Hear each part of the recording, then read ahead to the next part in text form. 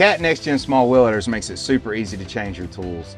All you have to do is reach over, you do a press and a press and hold. It even coaches you here. That will disengage your coupler. You roll off that bucket and you have disengaged your tool. Now to get your tool,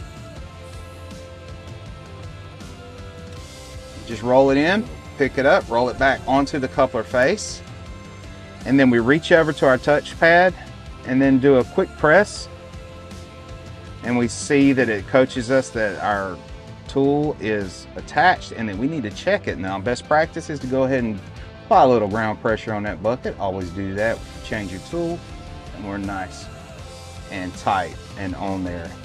Easy way to change your tool with the Cat Next Gen Small Wheel Loaders.